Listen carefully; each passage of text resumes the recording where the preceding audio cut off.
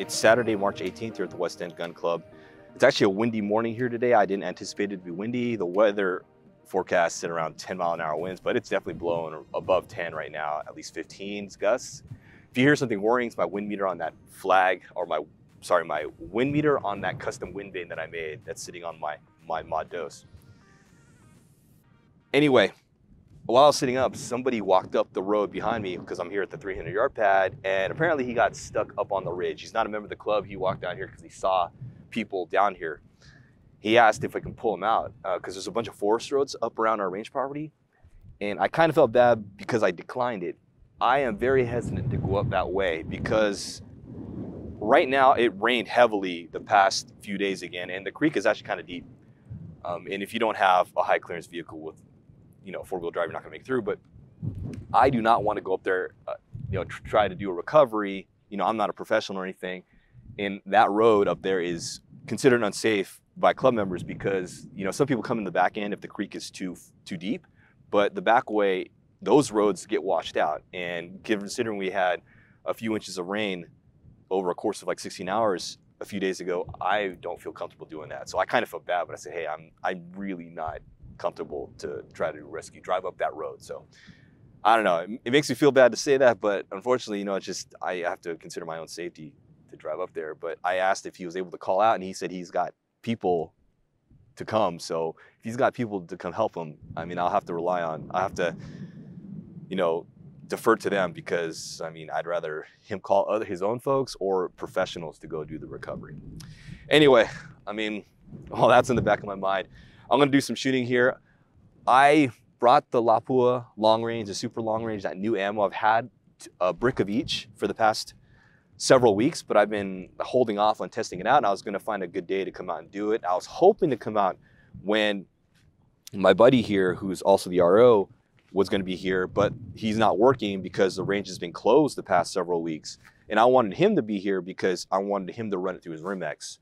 So rather than wait a little bit longer and for a fair weather day, I'm just gonna go ahead and shoot some today. So I know I'm probably gonna have some pretty sketchy results at 100 and 200 yards with the long range and super long range ammo. And then people are gonna jump on and say, hey, your gun sucks or the ammo sucks or whatever, but just keep in mind windy conditions or whatever, and we'll see how it goes. It seems like it's coming in straight on, but it is tailing off quite a bit. So it's kind of fishtailing, but it's straight on, and hopefully it won't affect it too much. But let's just try it and see what it looks like on paper. As you can see here, we got the Lapua long range ammo and the Lapua super long range ammo. I've had these for several weeks, as I said before. This is the brand new ammo that came out from Lapua. It was announced pre-SHOT Show 2023. I've had these for several weeks, and I think this is part of the first shipment that came out to the US. Got it from Creedmoor Sports. They sold out pretty quickly, but it's readily available now if you want. I know a few vendors who have it in stock if you're willing to pay for it. I think it won't sell out very quickly because of the price. I can't recall off the top of my head, but I believe it's about $22 and $26 or $27 for long range versus super long range for a box of 50. So you're talking over $200 a brick. And most people aren't going to pay that, right? That's beyond 10x prices. Ely 10x, I think, get for about under $200 a brick. So this is pretty specialty ammo. I'm not entirely sure how well it's going to shoot. I haven't watched reviews. There's already been reviews out there from kind of more seasoned, experienced rimfire shooters. And, but I still want to see how it works for me. And again, terrible conditions to try this stuff out in, but I had nothing else to do this Saturday, and so we're gonna see how well it goes. Got the lab radar set up. I'm not sure if it's gonna work well considering the microphone might pick up the wind gusts, but we'll make the best of it. And the sun's starting to come out, so I need to get my sunglasses. But let's start shooting.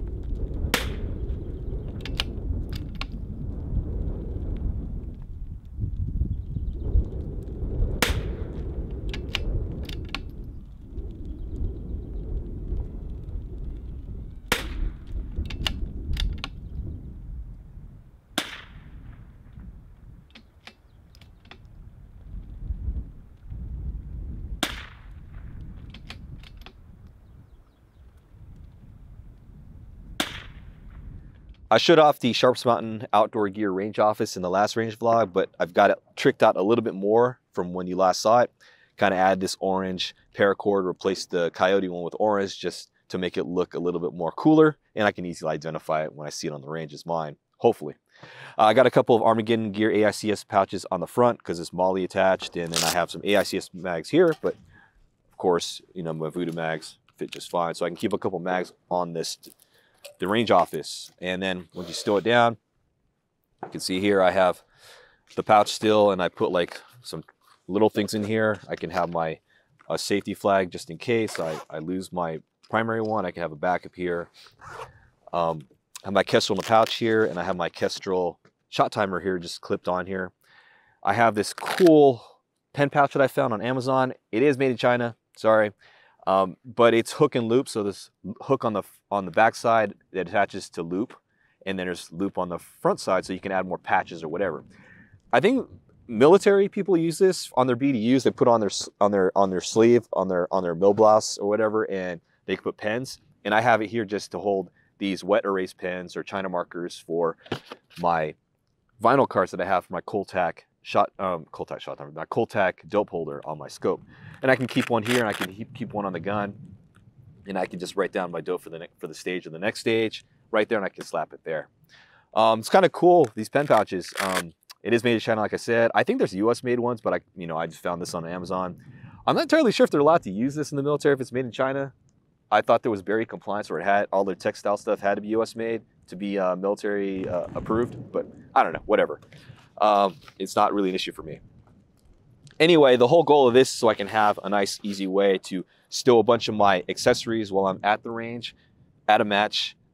As a match director, I'm always moving from stage to stage, and I've got a lot of crap to carry. And you'll see me if you're ever at a match and I'm running at the NRL 22 matches, that I'm always moving around because I always leave stuff, whether it's a bag, the Kestrel, the shot timer, the tablet that we use for practice score, my mags or whatever.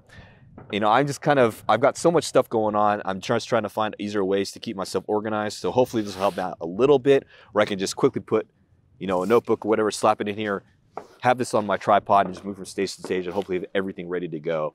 I don't have a tablet with me. We use tablets with practice score for our matches, but I can just throw it in here, cinch this up, move to the next stage, still have magazines, as well as the magazine. I have my belt because I have my Blue Alpha gear belt with AICS mag pouches on it. So hopefully this will help me keep a little bit organized, and I think it's pretty cool. Anyway, once we get a little more use out of this, I'll show, I'll have a review of it, but so far I think this is a pretty nifty item. Anyway, I'm going to go ahead and shoot some 6.5 Creedmoor because I did bring out the Savage. I just want to put a couple groups on paper at 200 yards. Then we'll bring it all in. I'll show you what the Lapua long range and super long range looks like on paper, which is terrible in today's winds. And I did shoot a control group with Ely match just to show you how bad the wind is today.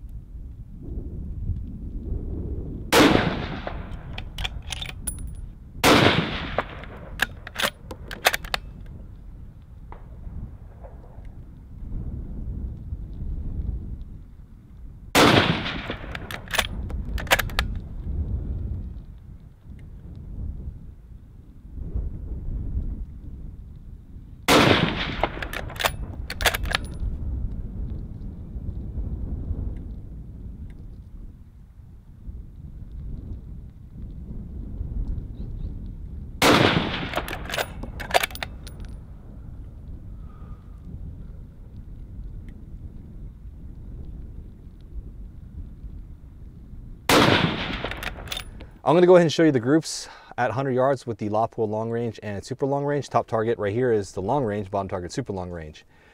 So just keep in mind the velocities I got may not be valid because, again, it was very difficult to get velocities of the lab radar in the wind because the microphone on the lab radar is picking up gusts as shots, and therefore it could get errant data. However, that being said, it's roughly 1090 feet per second for long range compared to super long range, which is around a little bit faster.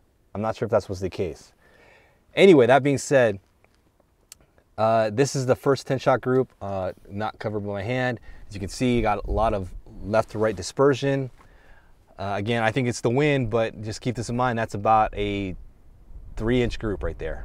The next group here is about a 2-inch group. I was trying to shoot it as fast as I could in the same wind condition. You're about 2 inches here, but the vertical dispersion, the horizontal dispersion is not too bad. It's about 1 inch, which is pretty good, but you got a lot of left to right windage dispersion. Now, if we're looking at super long range, you got the same windage dispersion, kind of. We're talking about a 2-inch windage dispersion. Now, the vertical is worse than long range. However, it's about 1.25 inches maybe, but you can see where it's tending the group there. The second group was not all that great. Again, I had a flyer here, or it could be the wind, but left to right dispersion. I'm showing you this, keep in mind today's conditions, about 15-mile-an-hour gusts. It's a face-on wind that is tailing out and fishtailing. So, you know, just keep that in mind, right? I mean, a lot of people look in these groups at face value and like, oh, it's shooting like crap or your rifle sucks, etc. And it could be the lot, who knows? But we'll find a better day to shoot. But I definitely wanted to show this to you just so you saw that we're actually trying to do something today during this range session. Let's go ahead and show you the 200-yard target. I only shot Lapua super long range at 200 yards. I took a guess and just dialed 6 mils. And I was aiming for this point. I only got 8 shots on paper. I'm gonna guess that I think this one and this one might have been super long range that came off target. But I was aiming here, I believe, and you can see it's kind of very dispersed here. 1, 2, 3, 4, 5, 6, 7, 8. 8 shots on target here, 2 are somewhere here. And I saw it arcing in pretty hard. When, you can actually see the round coming in, and it looks like it's going over the top, but it's actually diving back down. So again, 200 yards. Take this to face value. I definitely need to find a better day to shoot this, but this is what we have, and I just want to show it to you because, hey, this is what we got today. If you want to peek a little bit here to the left, upper left here, I don't know, can I aim? I'm gonna have to re-aim it. Can I, yeah, there it goes, re-aim the camera here. Upper left here, this is the Savage. I shot 10 rounds here. This is the first group, 5 rounds, 1, 2, 3, 4, 5. I was aiming here. That's a nice about 1.25 inch at 200 yards, which is really good. And this is the second 5-shot group. That's way under 1 inch there. So, I mean, this Savage 10FE, it shoots pretty good with the Schillen barrel. It's just a standard button rifled Schillen 1-in-8 twist, 24 inch. It shoots, you know, half minute right there pretty easily. But yeah, it's a good shooting gun. It's a Savage, so the action is pretty chattery. Packing it in is, the wind has not let up. It's just getting, you know, it's gusting to 15 plus. Did what we could today. Unfortunately, you know, it is what it is. I hope to come out here in a better range day, better conditions in order to truly test Lapua long range and super long range. I'd like to, again, as I mentioned, I'd like to come out here when my buddy's out here with his Rimex, so we can have another rifle here as a comparison, because I know my Voodoo is a little finicky when it comes to Lapua lots. Some of the Center X stuff, some lots don't shoot very well, so it's very picky on lots, but so it would be nice to have another rifle there to compare. That being said, pretty much took care of other things I wanted to take care of. I did acquire the Loophole, I think they call them these Illuma flip-up covers. These are pretty nice. They're made by Loophole. They're kind of expensive, actually. I think they price them at triple digits per, which is insanely expensive, but you can get it from other retailers, authorized retailers, for half the price. So that's what I did. But they thread into the internal threads of the eyepiece and the objective bell. And sorry, my wind meter is just whirring because it's windy. But it threads into the objective bell, and it just tightens up there. So it's pretty cool. they're aluminum and they're pretty nice. I think these magnets to hold them in and then just flip up and they flip back. They're really expensive, but they're pretty cool. And the Savage shot pretty well today. Half MOA, it's pretty good. Range office looks pretty cool. I mean, again, I showed that off earlier. It's got some photos of this thing. I am messing around with a new neutral density filter because my variable ND, I've noticed it's a Stingray. They came out several years ago. I bought it maybe 10 plus years ago. It's really good, but on video, it seems to result in hazy video. So I'm trying to fix polarizer. This is a BW, which is very well known in the photography industry for filters. I use BW filters for other things, but I decided to get just a 3-stop neutral density filter. We'll see if this looks any better when I'm editing this. Hopefully it does, but we'll see. Anyway, range conditions, still jacked up. They've had the range closed for several weeks now. I don't know if we're gonna have our match. I am crossing my fingers. We're gonna have another 3 days of rain, I think on Monday, Tuesday, and Wednesday. Not supposed to be that heavy. But hopefully we'll get an assessment on Wednesday, Thursday, whether or not the range staff is going to fix the road because it's pretty rutted. The creek is kind of jacked up. It's flowing a little fast, but it's just kind of got rocks all over the place. So if you don't have a good vehicle, you're gonna get stuck. But hopefully they can level that out this week because our match is supposed to be this upcoming Sunday, the 26th for NRL 22. If we don't have it, that means we've canceled December, January, February, and then now March. That would be 4 months in a row. We've already canceled 3 months. It would suck to cancel 4. Fingers crossed. Anyway, that's it for today. I want to get out of here because I'm tired of hearing my wind meter worrying at me. Today is Saturday, March 18th here at the West End Gun Club. Thanks for watching. I'll see you in the next vlog.